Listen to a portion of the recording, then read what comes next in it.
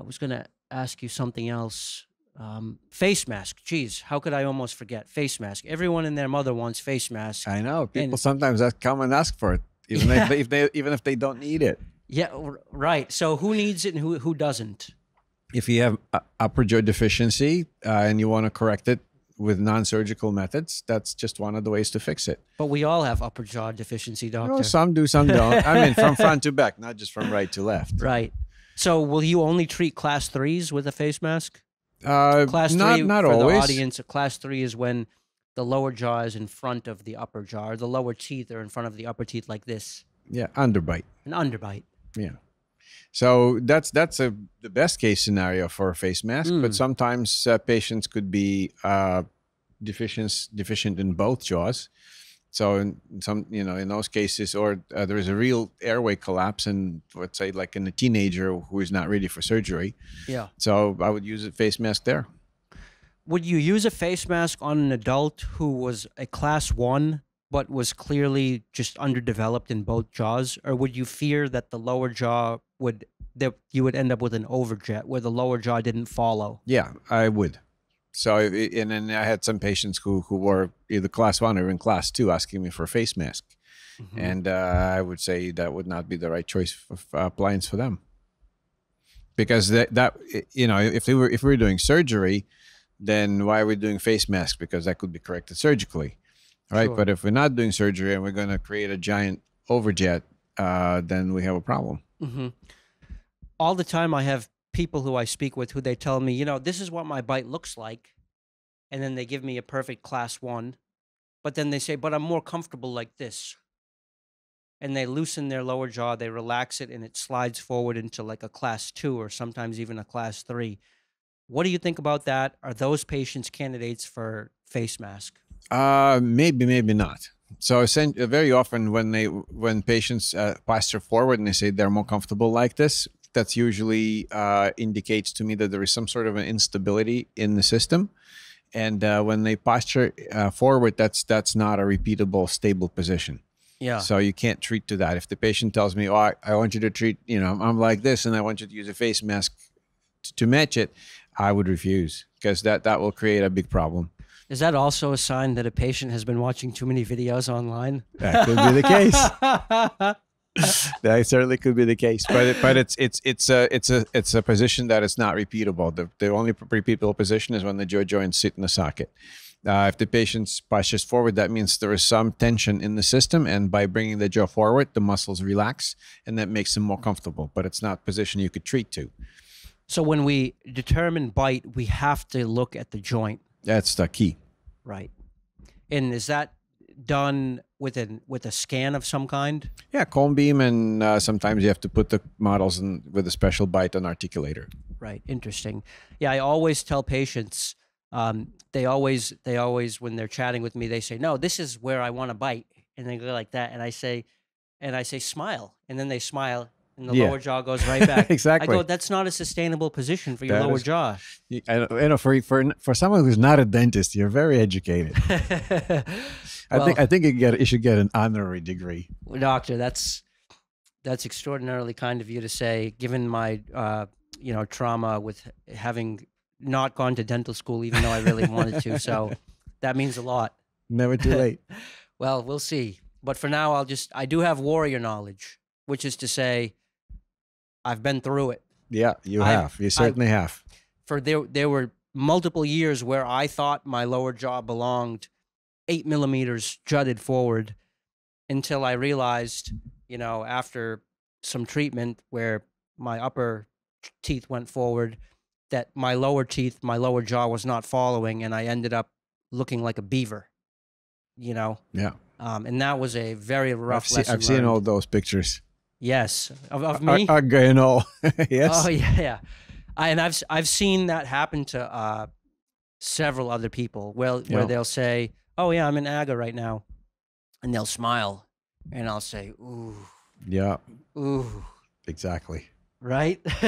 I've seen a couple of those. Yeah.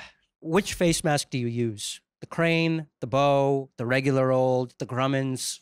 I use a conventional face mask that, just straight over the face, a pad here and pad in the chin. For someone who's got TMJ problems, probably a crane is a better choice, but it's very cumbersome. I find it. I've tried. I have one patient who decided to try it himself. Yeah. Again, no objections to it at all. It's makes a lot of sense. Mm-hmm. It's just very cumbersome. But there's another one that I've seen, but I haven't tried. The one that gets attached to the head and kind of sits in the front. Oh, I haven't seen that. Yeah, I've seen that, but at least just like prototypes, but not. I don't think they have actual manufactured it. But for now, most patients just a conventional face mask. Grauman's, I think, has pads on here. Correct. Which is not a good idea because your whole mid face comes forward with the face mask. So if you have a padding on the on here on this bone, zygomatic bone, then you restricting. It's like trying to pull yourself out of, out of water by pulling yourself by the hair. Right. It's canceling itself out. Basically. Right, it's canceling itself out, exactly. Wow, that's incredibly ignorant of the manufacturer of that appliance then. Look, sometimes it maybe work for some younger kids, but someone try to think of something to rest it here, maybe not so much on the chin, so that in some patients that could be an alternative, maybe not the best one. Right, or in all fairness to them, maybe they just didn't realize that pulling on the maxilla could have the effect of pulling on the entire face. Yeah. It's kind of a new idea. Yeah, no, every time we see, protraction cases and superimposed protraction cases, the whole mid face comes forward. That's why patients who get MSE with face mask, develop better cheekbones. Right. So you admit that MSE can and often does have an effect on the cheekbones, a positive effect. Always, yeah. Yeah, okay. How do you manage when the patient is wearing the face mask that pushes on the lower jaw like that? What do you tell the patient? If there's pain, stop? Do you tell them to consciously engage and push back against it, or no? Just plug and chug? Just plug and chug, exactly. And if they do have pain or discomfort, then we look for alternatives. Right. If they have the TMJ issues. Right. And what's the ideal angle to pull on a face mask? Let's say the maxilla is parallel to the earth, which it never really is. I feel like in most patients it's downswung. True. How do you like to pull? Do you like to pull flat, parallel to the earth? Do you like to pull it slightly down? Excuse me? Slightly down. Slightly at the down angle. Slightly down? Yeah. Why is that? Well, you have to realize that if you're dealing with the class 3 cases, especially if they have upper jaw that's deficient and they're kind of a lower jaw is like a swing, right? So it auto rotates forward, and that's where your class 3 comes from. So you want to pull the upper jaw down and forward. So this way, that's how natural growth would happen. So it pushes the bottom jaw kind of down and back a little bit, and that's part of your underbite correction in non-surgical cases. Oh, wow. So part of correcting the underbite is actually, to some degree, moving the lower jaw back a hair. Correct. Okay. More down than back, but by virtue of it moving down, it's if you plot horizontal points, it kind of goes like this. So it has a back motion, even though you're not really retracting the lower jaw. Right. Wow. Gosh, any kid who wants MSE and face mask, they want to pull straight up to 12 o'clock, doctor. You're shattering a lot of dreams right now. Well, if you're gonna pull up, then you're gonna work a lot more against a lot of other there's a lot of resistance up, and then that's one. And second of all, most class 3 patients, with a very few exceptions, are deficient in vertical. So why would you want to make it more deficient if you want to pull up? Right. Yeah, they are deficient in the vertical, aren't they? It seems almost like it's like a shortness of this whole space. Yeah, that is correct. So you don't want to make it even shorter. Right. For the non-class 3 patients who are just universally small everywhere, but in a class 1, would you say it's reasonable for them to sort of pull straight? Straight or slightly down still.